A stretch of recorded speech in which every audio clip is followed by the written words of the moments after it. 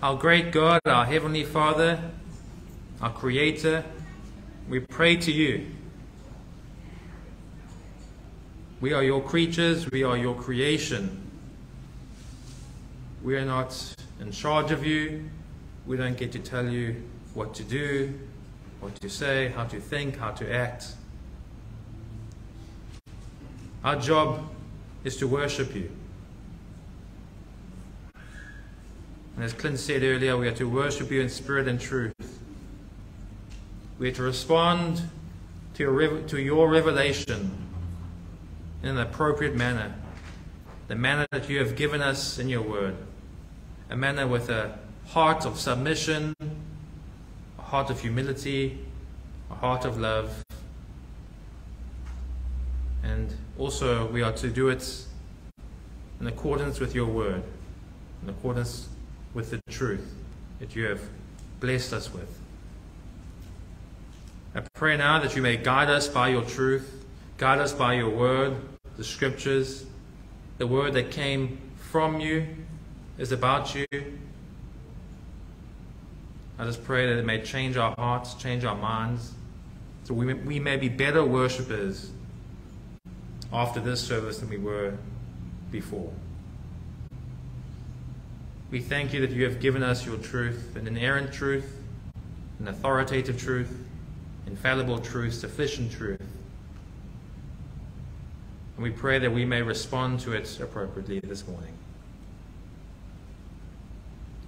Help us to be transformed more into the image of your Son, Jesus Christ, the one who came to save us from our sins. We thank you that through faith and repentance, faith in Jesus Christ, by trusting in Him alone, we can have a right relationship with you and we can worship you appropriately.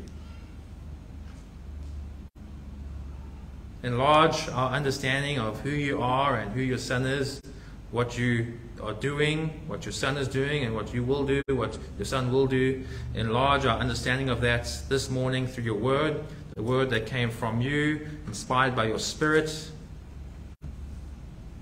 And may your Spirit mold us, as we've already prayed, more into the image of your Son. Guide us now. In Jesus' name we pray. Amen.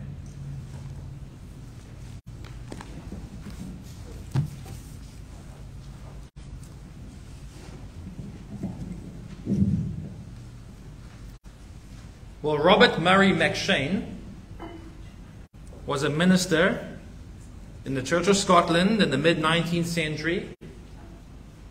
McShane was born in Edinburgh to Adam and Lockhart McShane, and he was well educated by these parents throughout his time with them, even from an early age. McShane, at the age of 4, knew the characters of the Greek alphabet. He was able to sing and recite fluently. And this good education that came from his parents kept going on until he reached university. After matriculating, he entered the University of Edinburgh, whereby he still excelled there and he distinguished himself as an academic at this institution. But despite being an academic, McShane at this time did not have a saving relationship with Jesus Christ. But McShane was often the subject of his older brother's prayers, in which his older brother was praying for McShane's salvation. And God did eventually answer his brother's prayers, but only after his brother died in an early death by a stroke. And it was his brother's death that sparked McShane to take life a bit more seriously and to ponder about death, ponder about life.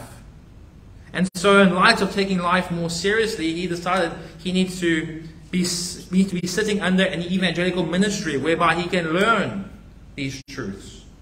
And it was through him sitting under a certain ministry that he came to saving faith.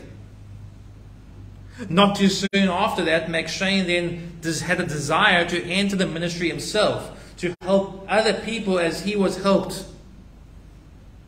And so he entered the Divinity Hall of the university, and under the leadership of some faithful men, there became a new stir of spiritual life in the college during his time. This stir, led by McShane, would soon be brought to the rest of Scotland. On the 29th of March 1835, he finished his schooling, and he wrote in his diary that day, he said this in his diary: "College finished on Friday, my last appearance there. Life is vanishing fast. Make haste for eternity." McShane was ready to fulfill what he believed God had laid upon his heart. He was ready to go and help people know who God is, know who Jesus Christ was.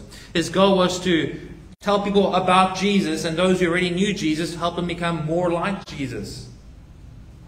One author writes, at the end of his time at the Divinity Hall, "So ended his preparatory discipline, both of heart and mind.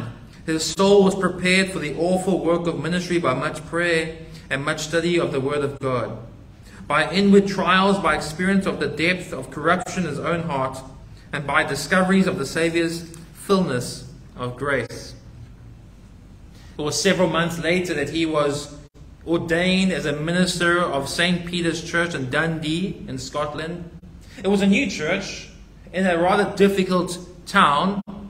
One author says this church was built in a sadly neglected district containing some 4,000 souls, not a big place. McShane himself records about this city. He said, "This city is given to idolatry and hardness of heart." He called it a very dead region. And there was nothing in McShane's gospel that pleased these people.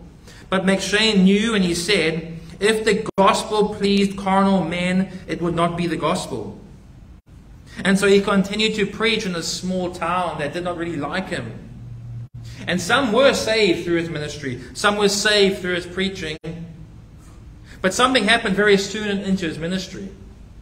McShane began to suffer heart issues during his time as a pastor in this small town, severe heart issues.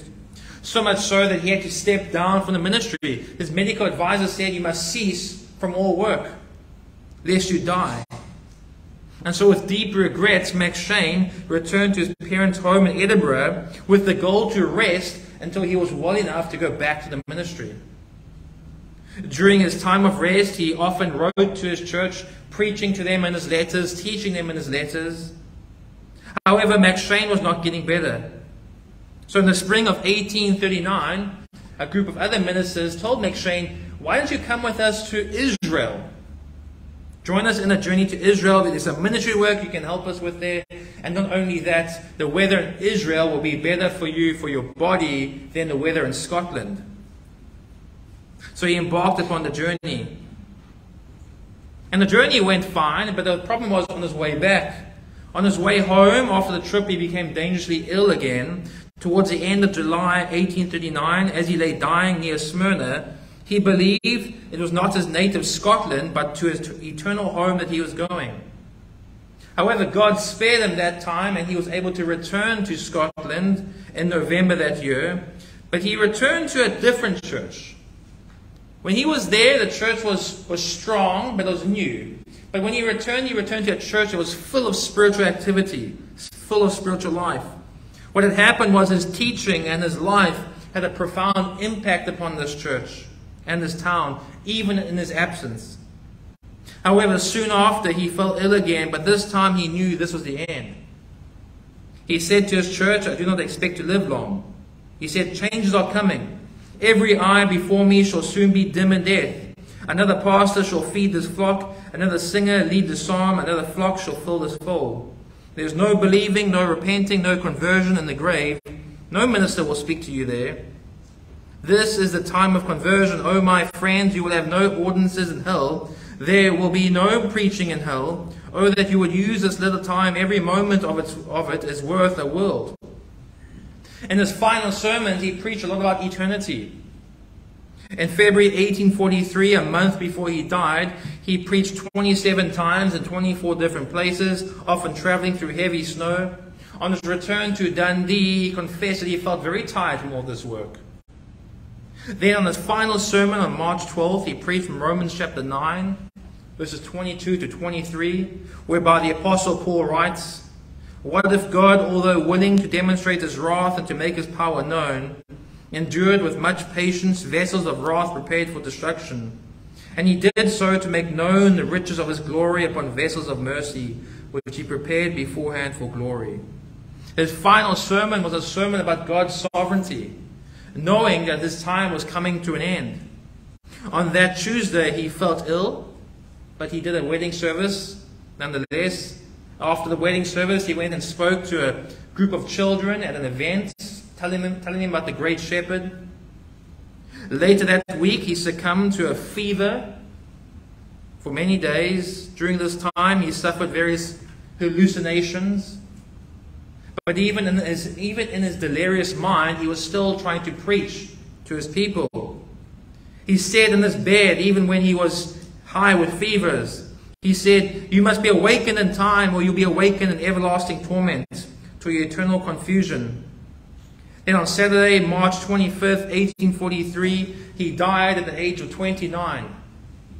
A man on fire for God. A man who did much for God in a short span. He died before he was 30. And so many people are left with several questions. But there's at least one question we must ask about this.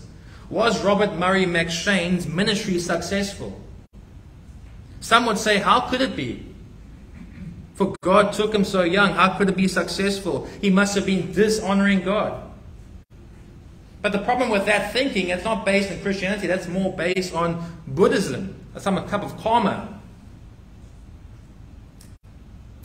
And also it has a skewed problem, a skewed thinking or understanding of success in ministry.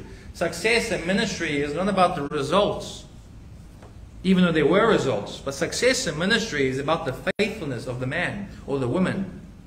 Success in ministry, success in life, success as a Christian is dependent upon one's faithfulness to the Scriptures. It's not about a long life filled with few trials. Success in the Christianity or success in ministry is not about having a large church with a big paycheck. You can be a horrible pastor and have a large church and a big paycheck. Success in ministry, success in being a pastor is when a man is faithful to the task of shepherding God's people. And to that, McCheyne was certainly a success. Just listen to some of the words of McCheyne himself. He knew what it meant to be a successful minister. And during his time in ministry, he often encouraged other ministers to the same faithfulness. And once he encouraged his other pastor with these words. He said to him, "Above all things, cultivate your own spirit. Your own soul is your first and greatest care.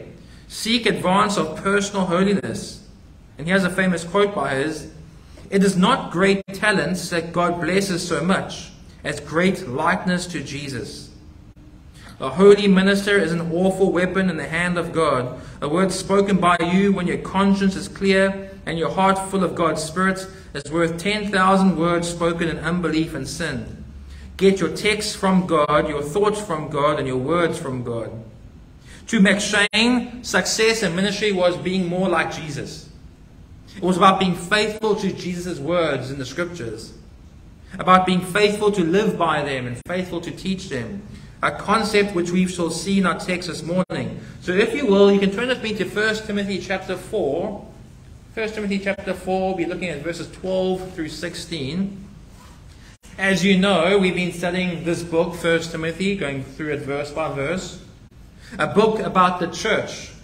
And 3 weeks ago, we were looking at verses 6 to 11 in 1 Timothy 4. And in those verses, the Apostle Paul told his young protege Timothy about what it means to be a successful pastor. And we compared what the Scriptures say to what the world says success is. But the Scriptures have a different understanding of success. In verses 6 through 11, we learned that the successful pastor warns his flock against dangers. He believes the Bible. He is theological. He avoids worldly ideas. He focuses on his godliness.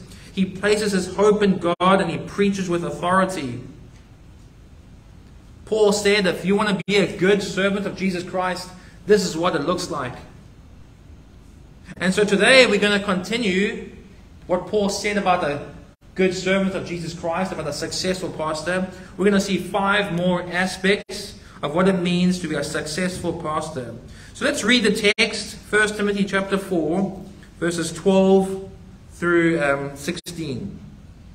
The Apostle Paul writes, "Let no one look down on your youthfulness, but rather in speech, conduct, love, faith, and purity, show yourself an example of those who believe.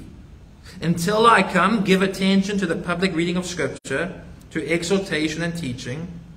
Do not neglect the spiritual gift within you, which was bestowed on you through prophetic utterance with the laying on of hands by the presbytery. Take pains with these things, be absorbed in them, so that your progress will be evident to all. Pay close attention to yourself and to your teaching. Persevere in these things, for as you do this, you will ensure salvation, both for yourself and for those who hear you." And like I said, from this text, we're going to see 5 more aspects of what it means to be a successful pastor. If you're looking to become a pastor yourself, or if you're looking to join a church with a faithful pastor, here are 5 more aspects of what to look for. And also these aspects are going to hopefully encourage you in your own Christian walk. Whether you're a pastor, whether you will be one, or whether you never will be one. We're going to see that the successful pastor, he's an example to his church. The second aspect we will see is that the successful pastor leads his church by the word. The successful pastor utilizes his gifts. The successful pastor's growth is evident to all. And the successful pastor has the right priorities. Let's begin with the first one. The successful pastor is an example to his church. Let's look at verse 12 again.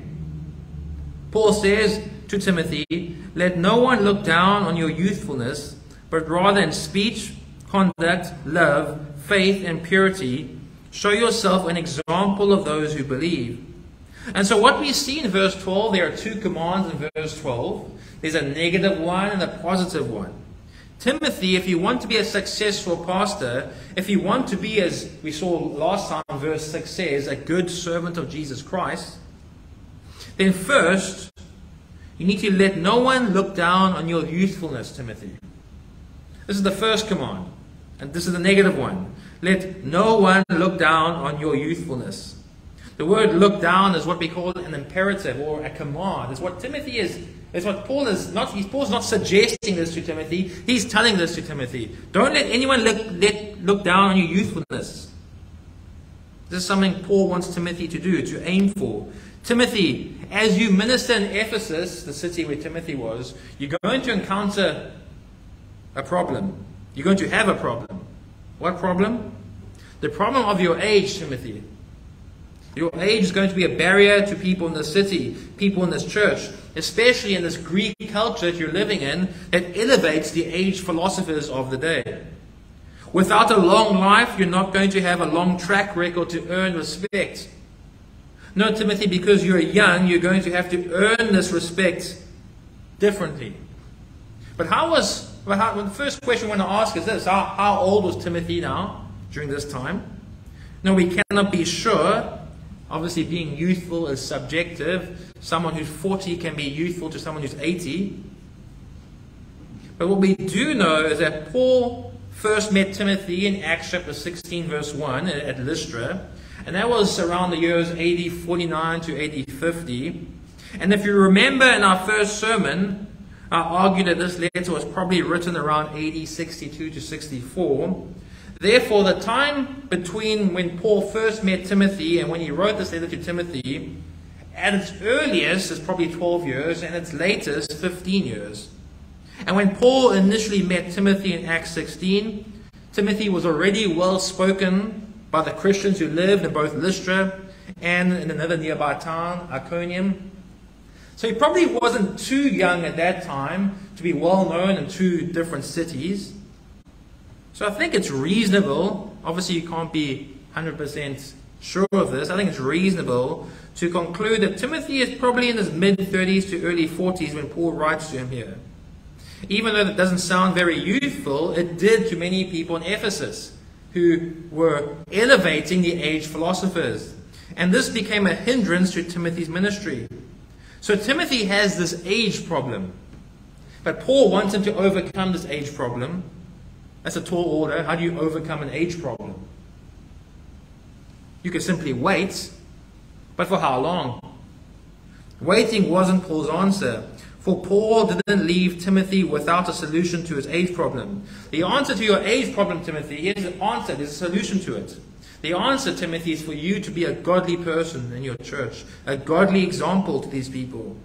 Your age is not going to give you the respect and trust you need for the ministry, but that can be overcome through your personal walk with Jesus Christ, through your holiness, through your godliness. Timothy, you might not have the years of experience that this church wants from you, but you're going to bypass that problem by having the necessary qualifications of what it takes to be a pastor, of being a pastor. You don't have the time, and so you need the godly qualifications, which in light of what we learned in chapter 3, is more important than time. Current godly credentials always outweigh time spent in ministry, because age doesn't automatically equal wisdom and godliness. It doesn't. It should, but it doesn't. But you, Timothy, will overcome the age problem by being the best follower of Jesus Christ. That's what we see in the next part of the verse. But, Paul says, this but is a strong Greek word, meaning is a very strong contrast here. So on the one hand, don't do this, but on the other hand, you must do this, but do that. Let no one look down on your youthfulness, but instead do this.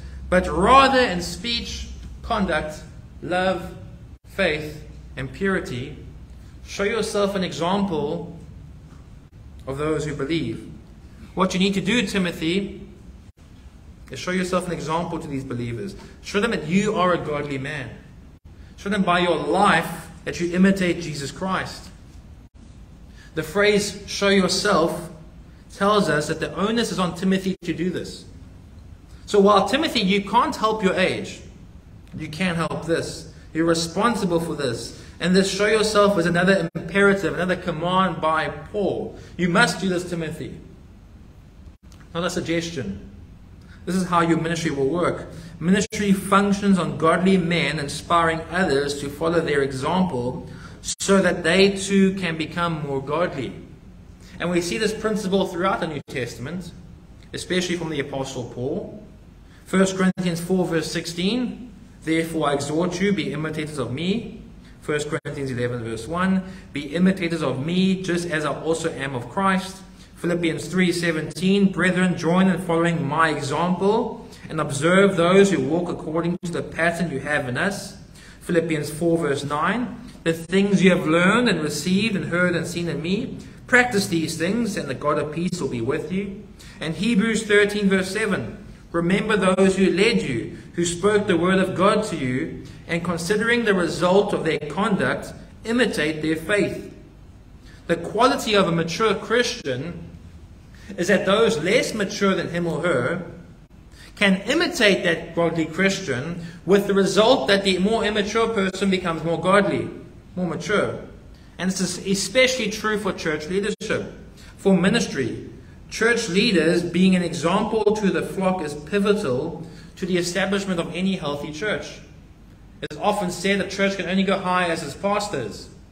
Ungodly pastors are usually not going to produce godly people. Even though the godliness is coming from God, the example of the ungodliness is going to infiltrate the people in the pews.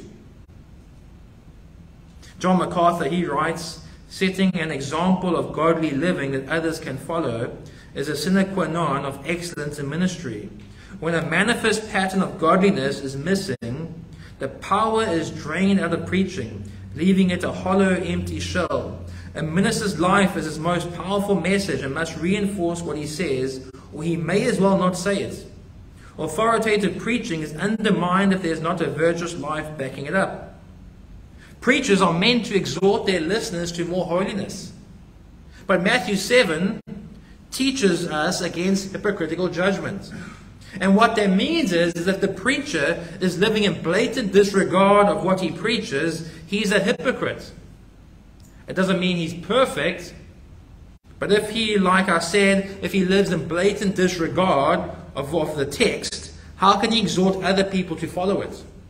How can a preacher tell the men in the church to love their wives when he is addicted to pornography, enslaved to it? How can a preacher tell the church to be faithful stewards of what God has given you when he is enslaved to gambling? It's hypocrisy, and hypocrisy will not cut it in the ministry. It will not cut it in the Christian life, let alone the ministry. Hypocrisy makes you a bad example to follow.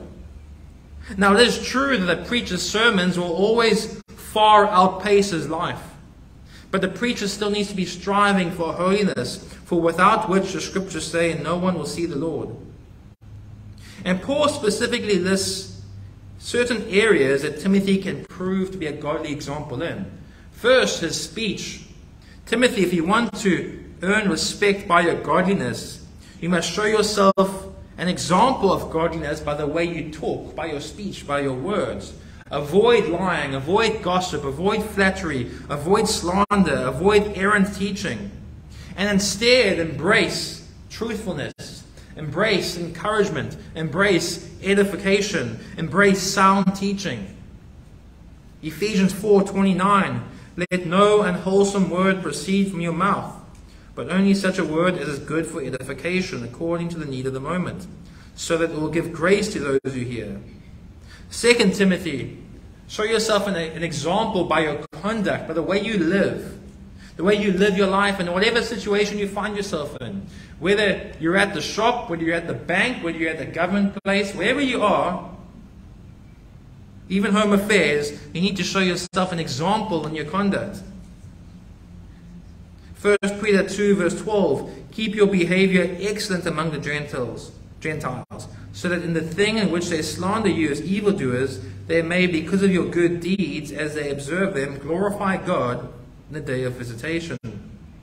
3 Timothy, show yourself an example by your love. Now, the biblical definition of love is very different from the worldly definition. The worldly definition of love is to make much of someone no matter what. But biblical love makes much of God and is sacrificial. John 15 verse 13, Jesus said, greater love has no one than this, that one lay down his life for his friends. Timothy, you will earn respect when people see both your sacrificial love for God and your sacrificial love for your neighbor. Even when they don't reciprocate the love, you will earn respect as a godly minister by you still loving them. Fourth, show yourself an example in faith, Timothy. Now, this is not the faith referring to the scriptures, but this text is simply referring to how Timothy ought to trust in God. Show yourself an example in your trusting of God and your faith there. Is your faith strong, Timothy? You will earn respect in your church by the way you trust God. The more you do it, even in adversity, the more you'll be respected despite your age. And then 5th Timothy, show yourself an example in purity. In purity. One final area I want to specifically remind you of, Timothy, is if you want to be respected, people need to see you as one who pursues purity, who avoids sexual immorality. People won't trust you, Timothy. People won't respect you if you're known as a womanizer. Therefore, Timothy, if you want to be a good servant of Jesus Christ, if you want to be truly successful in your ministry, be an example to those in your church. And that takes us to the second aspect. The successful pastor leads his church by the word. By the word. Now, back in I think it was my first semester at the Master's Seminary in Los Angeles, I had this assignment I had to do. This assignment was very simple. Go to another church, that's not your home church, and just go and evaluate what they do in the service. Write down what they do. And all we had to do was just write up an order of service, to see what they do. So I decided to go to this mega church and just wrote down their order of service. And here's my report on my perceived order of service at the Real Life Church in Valencia, California on the 25th of October 2015. So here's the order of service I have there. First thing, there was a song. I think it was a heavy rock song. That's what I wrote here, some form of heavy rock song. Second thing they did was a song. It was a Hillsong United song. Third, there was a short interlude of prayer. Fourth, another song. I think I wrote here, I think it's a Hillsong song. Fifth, there was a communion reminder speech. Sixth, prayer for communion. Seventh was communion or the Lord's table. Eighth, they had a video of some event that took place the previous day. Ninth, they prayed for the offering. 10th, they did the offering. 11th, they welcomed new people. 12th, they had a second video of some people in the church. 13th, there was a presentation of upcoming events. 14th was the pastor's sermon. 15th, there was a third video of the church of what it does. 16th, there was a fourth video of one of the church members. And 17th, there was a closing prayer. And so my evaluation of the service, I organized this liturgy, as you would call it, into percentages. And out of my evaluation of the service, only about 5% of the service had something to do with the Bible. While videos took up over 50% of the service, and they weren't even about the Bible or anything like that.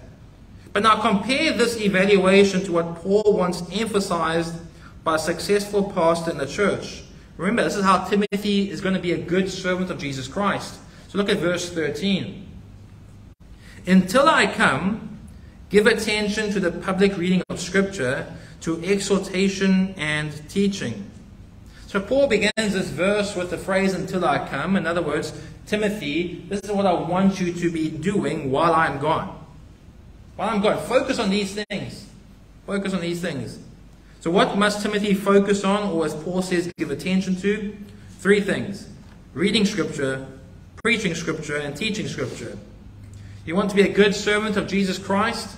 Then emphasize these 3 things in your service. The word give attention is a command, an imperative. It's not a suggestion. The word refers to occupying oneself with something or devoting oneself to something. The first thing, Timothy, you need to occupy yourself or devote yourself with in your church is the public reading of Scripture. The phrase is literally the reading. That's what it literally just says. If you have a New American Standard Bible, you will notice that the words public and Scripture are in italics, indicating that those words aren't in the original Greek, but they're implied by the context. Because like I said, the phrase is literally the reading.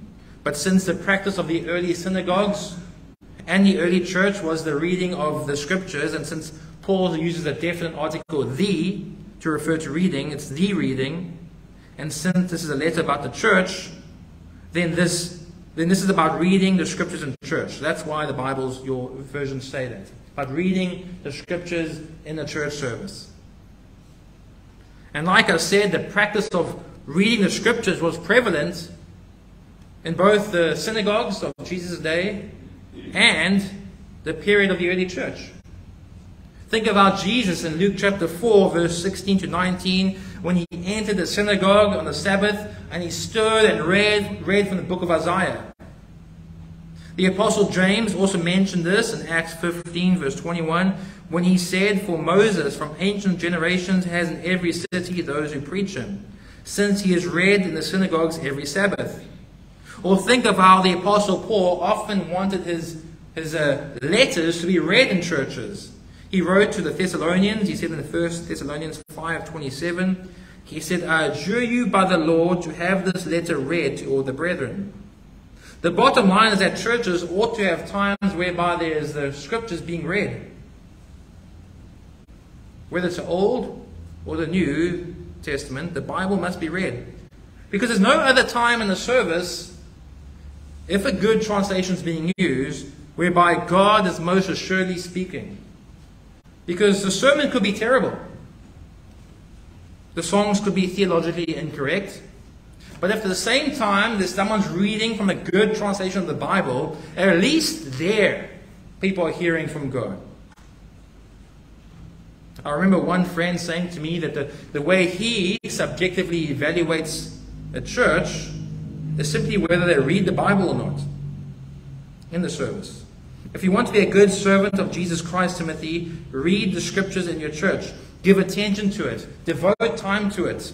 It's not a waste of time, but critical to the functioning of a healthy church. But Paul also wants Timothy to focus on something else. Look at the text. He says, give attention also to the exhortation. The word emphasizes exhortation, a type of teaching whereby one is urged to obey. Another way of describing this is preaching. For preaching is not merely the imparting of information, but preaching involves taking the meaning of a text and exhorting the hearers to obey the meaning, to obey what God has said. Churches ought to have sermons in it, have preaching in them. And the pulpit ought to be a main part of the service. Why? Because that's what's emphasized in the Bible, in the New Testament. We see the sermon emphasized much in the worship service in the New Testament. That is why traditionally in Protestant churches, the pulpit at the center of the church, it's different in Roman Catholic churches where the altar is in the center of the church. Because to them, the Mass is the most important, whilst Protestants have traditionally emphasized the preaching. The exhortation or the preaching of a service is essential. It is where the congregation will most likely change, obviously, if there's a good preaching, faithful preaching. And thus it's a vital component of a church. The English Puritan Presbyterian minister John Flavel, he says this about preaching: "It is not with us preachers as with other laborers. They find their work as they leave it, so do not we. Sin and Satan unravel almost all we do. The impressions we make on people's souls in one sermon vanish before the next. And if that is true, then we ought to ensure that we continue to bring solid sermons to the people week by week. Timothy, if you want to be a good servant of Jesus Christ, and focus on exhortation, focus on preaching in your church." And then one more thing, Timothy, you must give attention to until I come, is the teaching. I want you to simply teach your church. Teach them the scriptures. Tell them about the doctrines that we see in the Bible. Teach them theology. And in other words, churches ought to be also places of learning. Specifically learning the Bible and learning about the great truth of the Bible. We ought to have sermons flooded with theology and scripture. We ought to have Bible studies where we actually study the Bible. We ought to sing songs that teach theology, not merely songs that stir up our emotions superficially.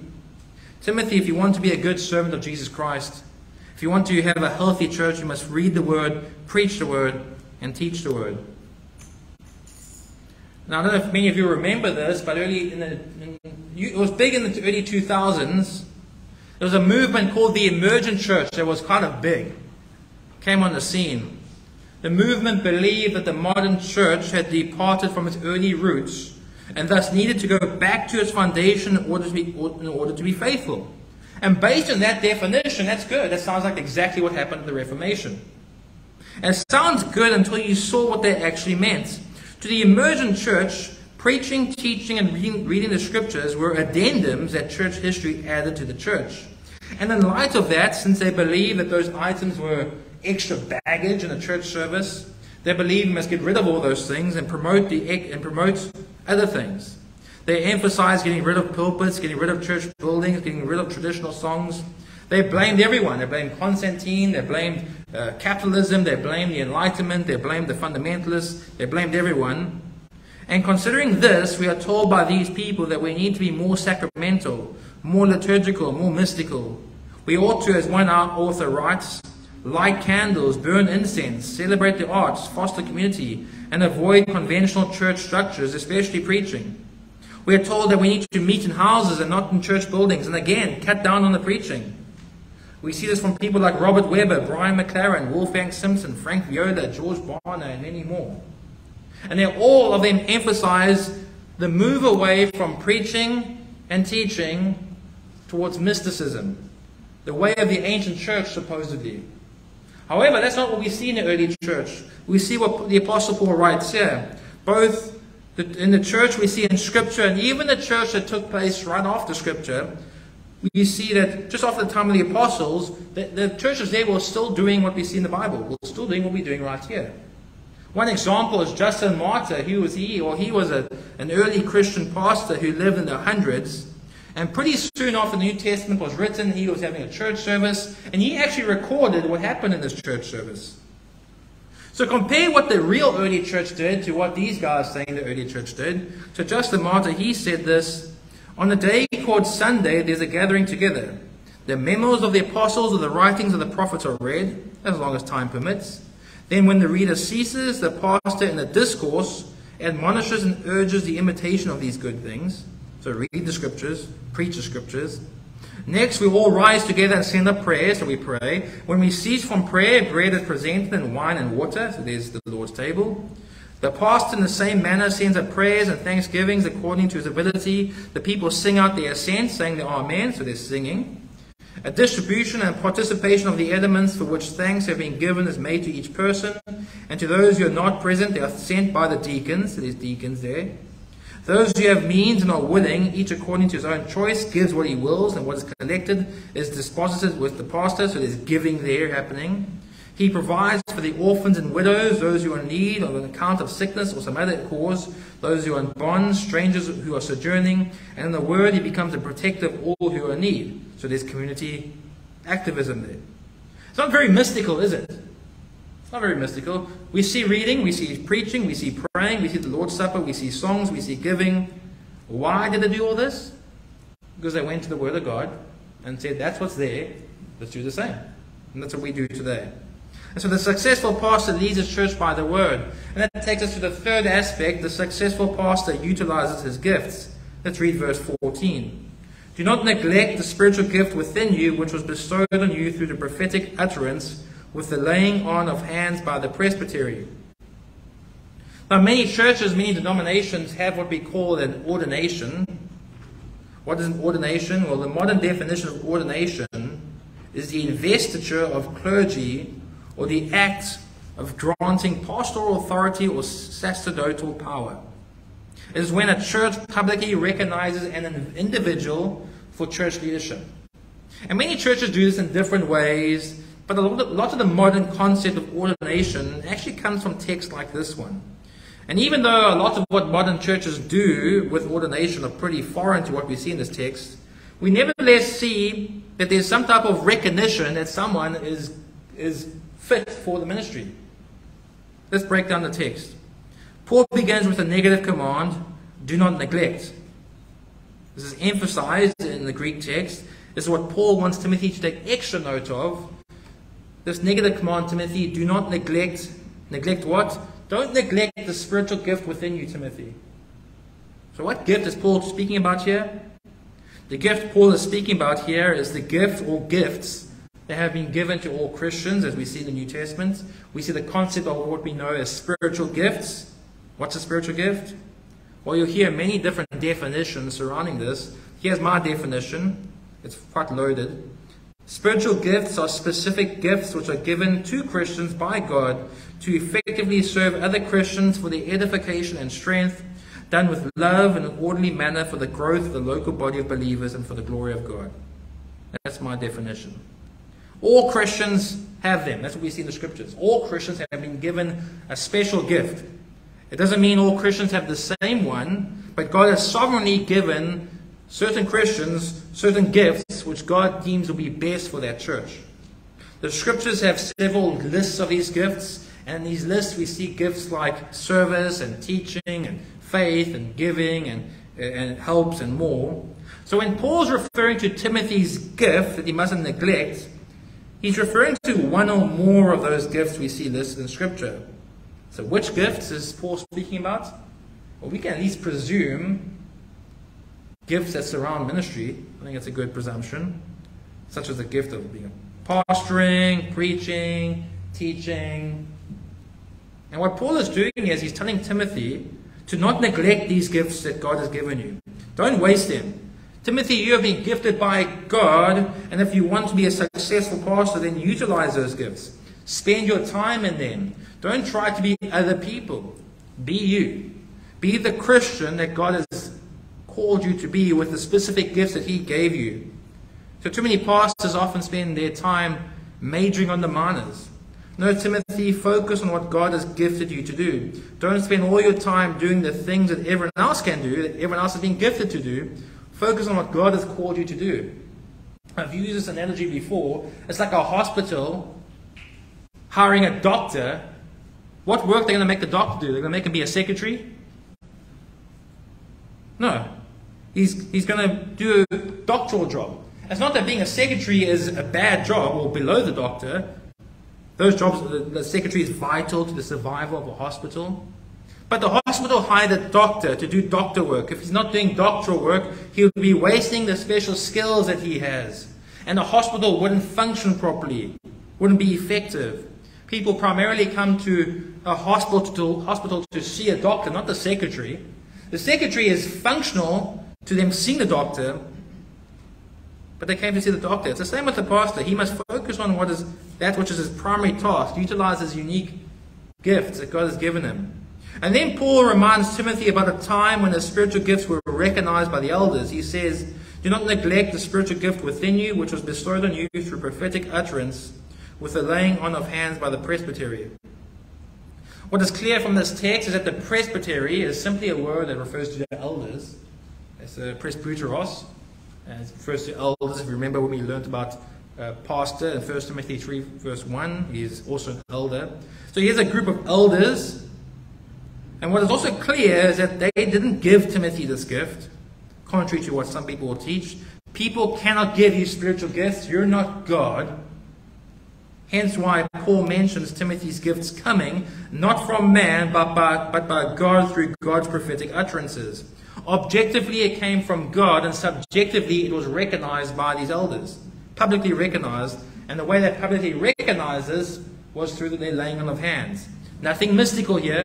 There's not some superpower coming from their hands. They're not Iron Man or something like that.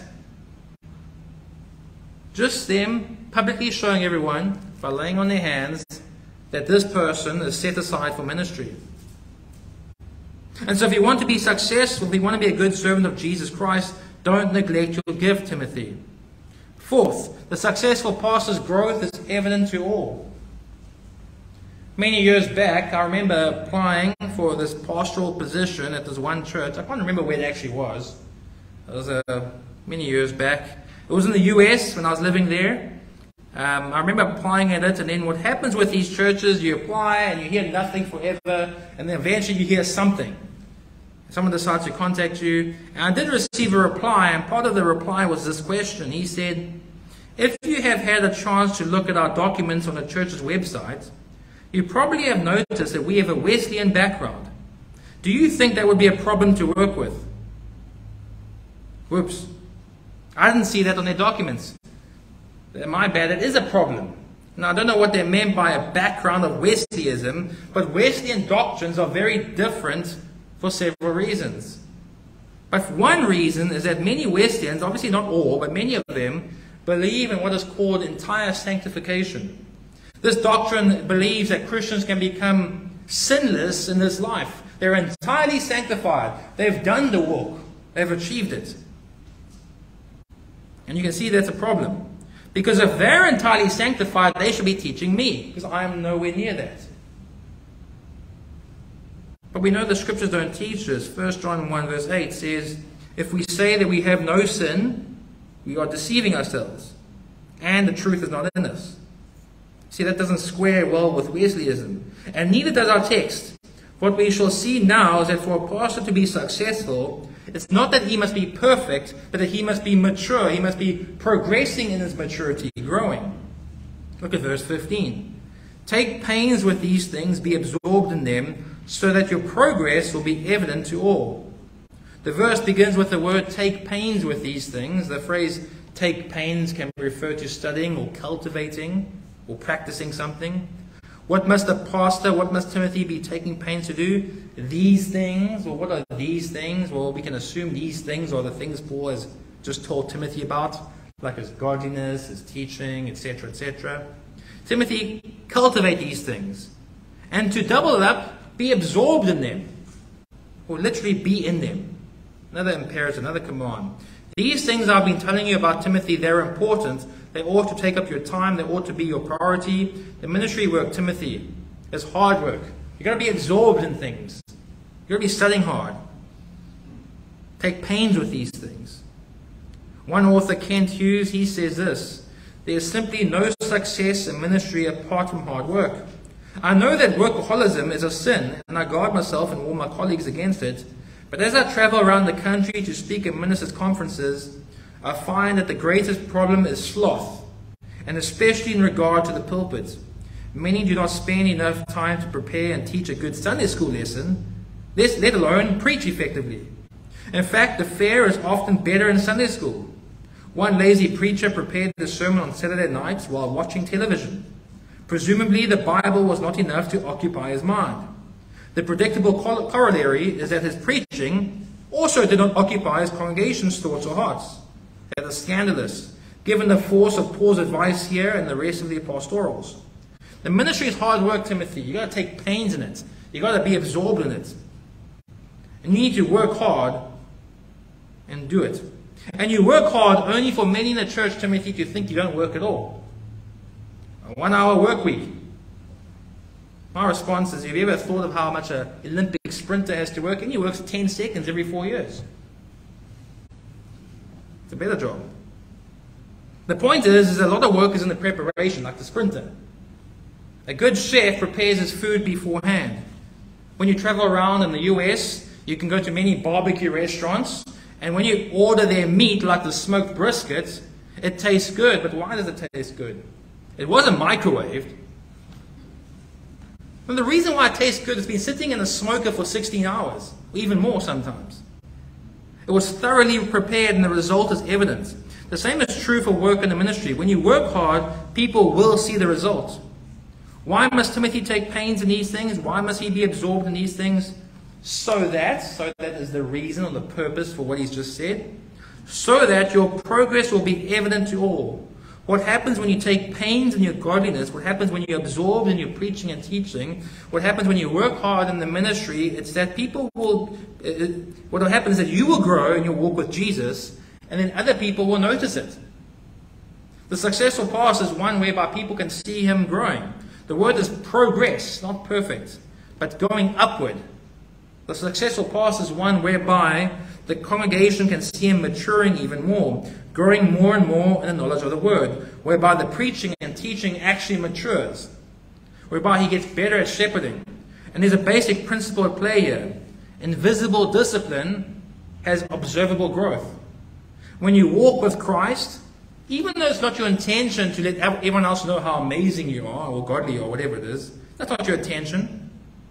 If you sound like the problem, but the thing is, if you sound like Jesus, if you talk like Jesus, if you act like Jesus, even though it's not your intention to tell people how godly you are, they will see it. People are not going to ignore that. They will see it. And that is what must be happening in your life, Timothy. You must grow in your pastoral work. And when you grow, people will notice, and hopefully they'll be inspired to grow as well. When they see you speak like Jesus, they'll be inspired to speak like Jesus themselves. When they see you act like him, and hopefully think like him, they'll be inspired to do that as well. The successful pastor's life is not one whereby there's a constant spiritual U-turn in his life. It's one whereby he's slowly being transformed, slowly progressing more and more into the image of Christ. And that takes us to the final aspect of what it means to be a successful pastor. The successful pastor has the right priorities. Let's look at the final verse. Pay close attention to yourself and to your teaching. Persevere in these things, for as you do this, you will ensure salvation, both for yourself and for those who hear you. And this final verse is probably a good summary of what has just been said, so I don't want to belabor the point. Paul ends by telling Timothy to pay close attention, or to hold fast, or as the King James Version says, take heed. What must Timothy take heed to? To himself and to his teaching. Timothy, it all comes down to this. If you want to be a successful pastor, it's really about two things. Your own personal walk with Jesus and your teaching ministry. If you can't remember anything else, remember these two because they summarize everything I've already said. Pay close attention to the way you live, to your speech, to your actions, to your thoughts. Don't forget about the power that a godly pastoral life can have in a church, Timothy. Also, don't neglect your teaching. Don't get swayed by every wind of doctrine, but hold fast to the faithful word. And both of these priorities of being a pastor have obviously been under attack since Paul wrote these words. And today is no exception. Today we have pastors who are trying to attempt to be cool. Let me just tell you, you'll never be cool as a pastor. You'll never be cool. Just telling you, you'll never be cool. You can try and act like it, but you'll never be. Today we have pastors in attempting to be cool have instead acted foolishly by acting like kids. The world doesn't need kids behind the pulpit. They don't. Pastors mustn't try to be hip. Must dress like a man. Don't try to dress like a kid. Must act like a man. Grow up. There are plenty of childish men in this world that we don't need to add any more to them. The world needs godly men who have prioritized their lives, who are pursuing godliness, not coolness. When people see you as a pastor, it's not about, they don't need you see how hip or groovy you are, whatever other words people use these days. That's why I'm not cool. I don't know any new words. People don't need to see your groovy haircut or your cool shades. What they need is a person who can imitate Jesus in their life. And then they can imitate their life as they imitate Christ. They need a person who is persevering in the faith, pursuing holiness. That's what they need. They need pastors who are paying close attention to themselves. Also, they need pastors who are paying close attention to their teaching. People are looking at pastors to help them understand God's word. They mustn't neglect that task. Because if they don't do it, the people will be carried around, like I said, by every wind of doctrine. Ephesians 4, that's why God said He gave certain people to the church. So they wouldn't be carried around by every wind of doctrine. One way you can tell the teaching level of a pastor is by the theological growth of the church. A congregation who is swept to and fro by every wind of doctrine is usually a congregation that hasn't been taught well. But a congregation that has a strong conviction in theological truths we see in the scriptures, that's a congregation that has been well taught. Kent Hughes, he says again, he warns his readers about the danger of what he has seen in many pulpits around the world. This danger he calls disexposition. And he describes his preaching this way. He says the congregation hears the text read, and they wait in anticipation for its exposition, only to be disappointed when the text is never alluded to in the next 30 minutes. Or more commonly, the text is handled superficially with no serious engagement of its meaning. The preacher mouths its words, but there's no substance. This exposition takes many forms. Sometimes the text is so encrusted with stories and jokes that the text is unseen and unheard. Other times it is distorted because it is preached through a therapeutic, political, or social lens. Paul calls young Timothy to be radically biblical in his preaching, expositional. And then to close off this chapter, Paul tells Timothy the result of him persevering in these two things. For as you do this, you will ensure salvation both for yourself and for those who hear you. The result of a successful pastor is this: you will ensure salvation both for yourself and for your hearers. Now, the word salvation is simply a word that can mean to save or rescue. And while most times in the scriptures it refers to someone's actual salvation, sometimes it refers to something else. It doesn't always refer to coming to faith. Sometimes it refers to one's sanctification. And we know that that's the case here because how can save Timothy's result of his pastoral work be that he will be saved? Isn't he already saved? Additionally, that would imply that we could merit someone else's salvation. That's very Roman Catholic. So I think the idea here is not salvific, but more about sanctification. His point is this: those who persevere in life and in doctrine will persevere in salvation. They will grow in their walk. And when you persevere, it encourages others to do as well. When you live as a good example, as he said, so will others. When you live for Christ, so will others live for Jesus too. And so overall, we have seen 11, if you add the last sermon on this, we have seen 11 traits or aspects of what it means to be a successful pastor. And so if you're looking for a church, whether now or in the future, you need to look at the leadership. Are they excelling in these traits? If they are, jump into that church. If they're not, keep looking. Keep looking for the church whose leaders are resembling Jesus Christ in his conduct and in his teaching. That's what you need to look for. That is what a successful pastor is. Robert Murray McShane knew it, and hopefully we do as well now. Let's pray. Mighty God, we are thankful for this chapter 4 that you have blessed us with in 1 Timothy, a chapter about the pastoral ministry. And we're grateful that as we go through it, we can learn many truths that you have wanted us to know. So I just pray that you would continue to guide all of us to more Christ-likeness, that we would be more holy as you are holy, that we would be more Christ-like. We would resemble Jesus more and more. We need you to help us do it. And so as we read your word, we pray that your word will do the change in our hearts. today. In Jesus' name we pray. Amen.